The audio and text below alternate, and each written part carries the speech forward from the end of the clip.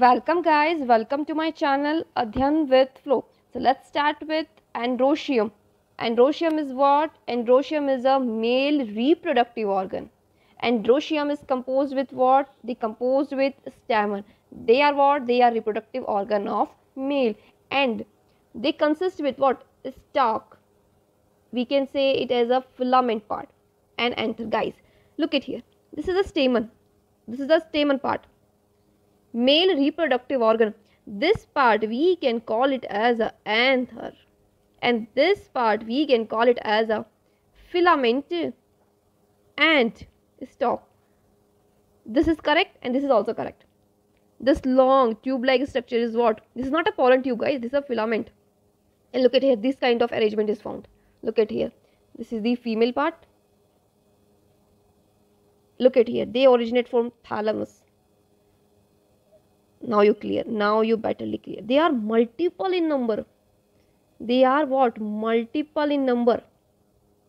And these are what? These are petals, colorful part of the flower. And these are what? These are sepals. Now clear? I think now you clear. Guys, anther and filament, they completely call it as a stamen. The stamen is what? Male reproductive organ. Guys, anther, little bit description about anther. They are bilobe. Look at here, na arrangement. They are bilobe. If I cut this thing, then they look like here, like this. Okay, guys. Inside this, there pollens will form. Pollen will form. At a one division, at a one pollen, they divided into 4 pollen grains. Means one is microsporangia. Microsporangia, they divide and they produce pollen grain, pollen grain, pollen grain, pollen grain. There is huge number of pollen grain. There is huge number of pollen grain. If I dissect, there is a synthesis site of pollen grains. Clear or not? Clear or not? Okay.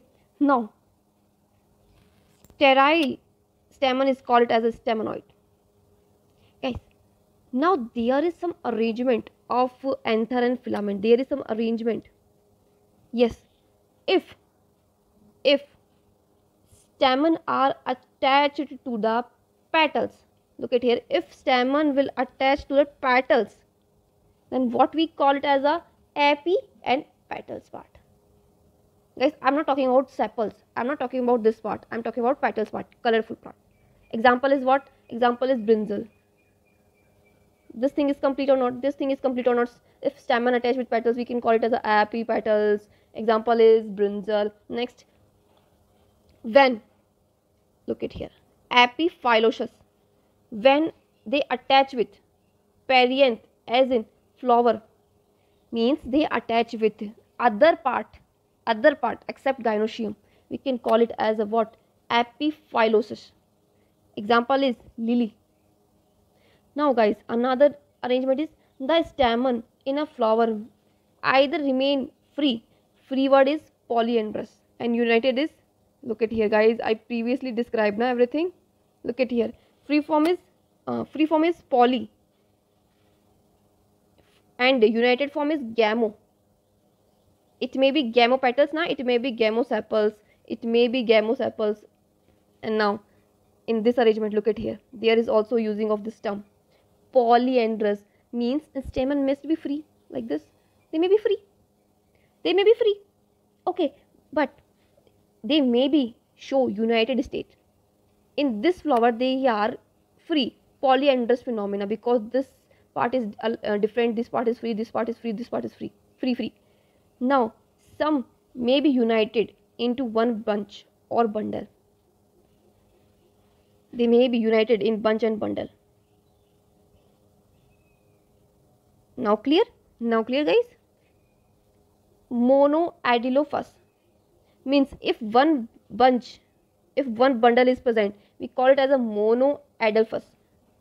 This we see in China rose. If they make two bundles, means one set is here and one set is here. Now clear? Now clear? This example is diadelphous P. Yes guys, In pea plant there is 9 plus 1 arrangement. 9 in a set form and 1 is extra. We will show you. I will show you. Best example is pea. For what? Diadelphous. But if more than 2 bundles are present, then we can say it as a polyadelphous citrus plant. If multiple bunch, if more than 2 bunch present, then what we say? Polyadelphous. Now clear? 1, 2, 3, 4. More than 2 bunch, polyadelphous. 2 bunch of anther, 2 bunch of stamen, we call it as a diadelphous. 1 bundle, 1 bunch of what? Stamen, we call it as the monoadelphous. Now androecium is completed. Now androecium is completed. Now your term is completed. Epipetalous, epiphyllous.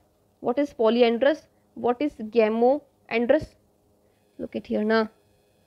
Polyandrous means they are free like this, and I use this term gamoandrous means they are united, and gamoandrous further divided into 3 parts. First is monoadelphous, second is diadelphous, and third is polyadelphous. Monoadelphous example is what? Monoadelphous is example is China rose. Diadelphous is example is pea, best example. And polyadelphous example is what? Citrus plant. They present in 1 bunch.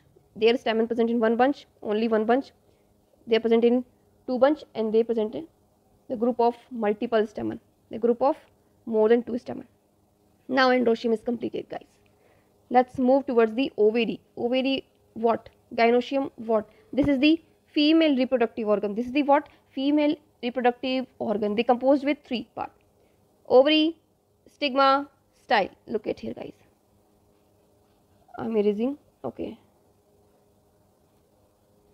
I'm erasing this. Now, this is what? This is the stigma part. This is style part.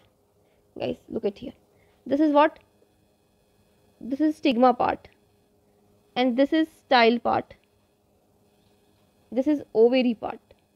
Yes or not? Look at here, the curvature structure of stigma. They accept what? Pollen grains. They accept what? Pollen grains. Now pollen grains nourish here. They get some nourishment and they elongate their pollen tube. And in future they fertilize the egg cell. They make a pollen tube, and in future they make a pollen tube and they fertilize what? They fertilize what? Egg cell. So stigma carry what? Pollen grains. And now style carry what? Pollen tube. They carry what? Pollen tube. Means guys, here is pollen grain.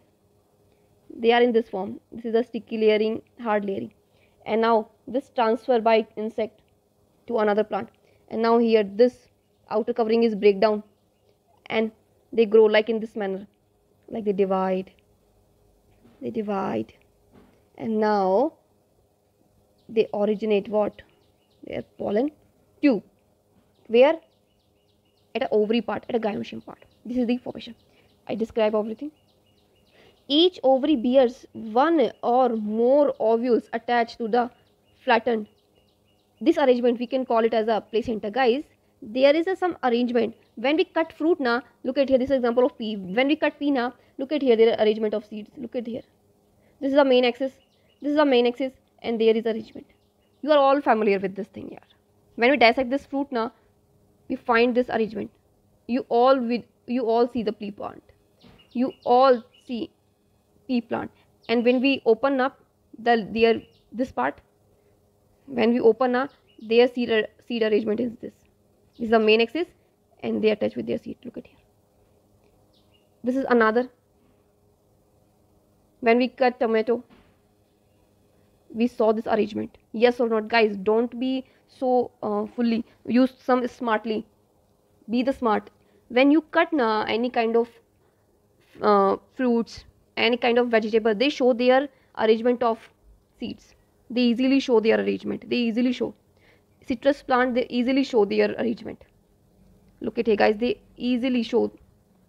Okay, let's start one by one. First is marginal. First is marginal. Second is axile. Third is partial. Fourth is free central, and last is basal. This is, guys, what? This is what? Marginal. This is axial. And another one is what? partial, free central and basal. Look at here, one by one arrangement. Marginal, I told you now there is central axis and seed is like here. We visualize in what? Pea plant. Example is pea plant. Yes or not? Now next is axial. In axial part there is multi-ovular ovaries, like this is the part of ovary and they divide into chambers. Look at here na. Look at here, they divide into chambers. This arrangement is called, here is seed, here is seed, here is seed, here is seed. Guys, this arrangement is what? These are axial arrangement. The example is China rose. Best example is China rose. And this is also visualized in tomato. I already told you here na, tomato. Now next is what? Lemon. Okay, now next is partial arrangement. Look at here, partial. They arrange with periphery. Look at here, partial, periphery. P for partial, P for periphery. They arrange like this manner. If I talk about partial, they arrange in this manner. This kind of arrangement, partial arrangement. They attach with periphery. We can call it as a partial placentation. Partial placentation. The example is mustard. Remember this thing. Now clear? Now next is free central. Now next is free central. Look at here, this free central. According to their name, they present it as central part. Look at here, I am drawing here. This and what? Here. In a center. According to their name, na, central part. C for central part. Their seed arrangement in a central part. Primrose. Now next is basal part. Look at here, their arrangement is different. Huh? They shown by sunflower. Look at here, their arrangement is something is twisted in form. Look at here, let's read this definition. The placenta develops at the base of the ovary and single ovule is attached. Example is sunflower and marigold. So this is what? This is the placentas. Placentation. We already discussed about gynoecium part, we already discussed about endoecium part, and we already discussed about what? Estivation. Estivation or not? Okay. Now in our next video, we will discuss about what? The fruit. This is not hard and fast. This is not hard and fast that what is pericarp, what is epicarp, mesocarp, endocarp. According to their name, na, epi means outer, meso means middle, and endo means inner side. Look at here, epicarp, mesocarp. This is the seed part and this is the endocarp. If I take a rigid fruit, look at here, this is the epicarp, sorry, this is the mesocarp, this is the seed and this is the endocarp. They may be vary according fruit to fruit, okay. The seed orientation, okay, the seed we will discuss in next video, okay, because this is lengthy, okay. We discuss about dicot seed, we discuss about monocot seed. We will discuss in our next video. So that's all for now, and thank you for watching my video, and thanks for supporting me. And subscribe my channel and keep revising. Thank you so much guys. Thanks a lot for listening me.